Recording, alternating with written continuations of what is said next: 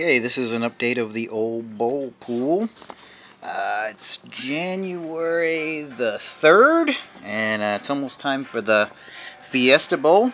I wanted to give you an update on the questions and the winners.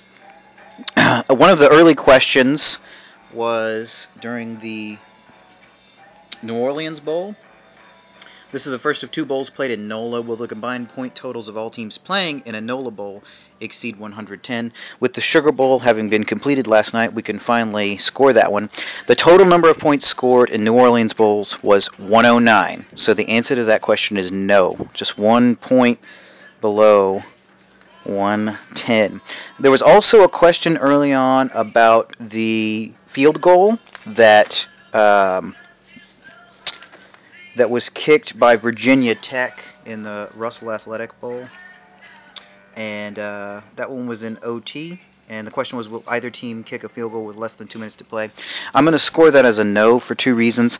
One is there's no actual time in overtime, so that question doesn't exactly have a lot of meaning in that respect. The other reason is that there's an old maxim in contract law which states that you construe the terms of the contract against the drafter. Since I am the one that drafted these questions and I chose yes as the answer, I'm going to go with the answer no so that it's construed against me. Now that should update all of those questions. Let's see. On January, I'm just going to go back and I'm going to update from January 1. There might be a little bit of a repeat in there, but in case you want to update your questions. I'm going to start with the Capital One Bowl between Georgia and Nebraska. The winner there was Georgia. The question was, will this bowl or the Outback Bowl draw greater attendance? According to ESPN.com, the Cap One attracted 59,712 viewers. The Outback, 54,527. So the answer there is Cap One. And the tiebreaker, that's a tiebreaker for one of our columns. The final score was 45-31, so if that is necessary, we'll reference that. In the Gator Bowl, Northwestern defeated Mississippi State, and Northwestern also got to 14 points first. In the Outback Bowl, which I don't know if any of you watched it or have reviewed it, it's without a doubt in my top 10 list of greatest bowls of all time ever played. There were 4 lead changes. In the fourth quarter, there was an unbelievably bad call on a Michigan 4th down, in which the referees called it a first down, and it clearly was not.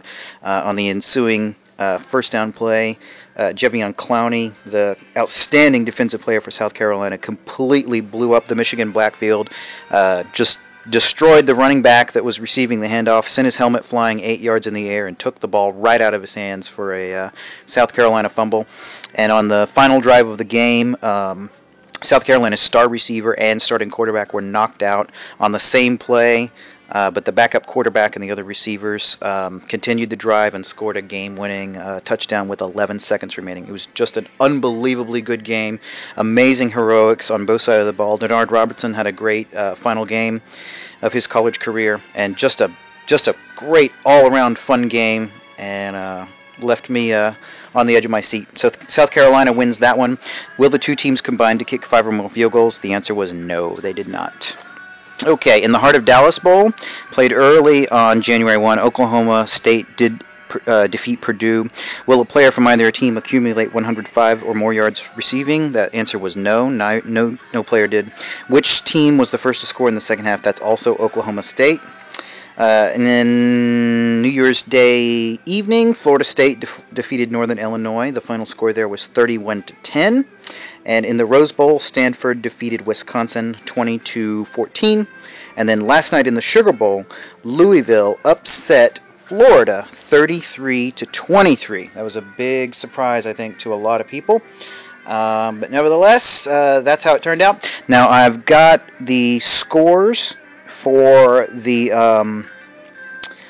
I've got updated listings that will be in my next video.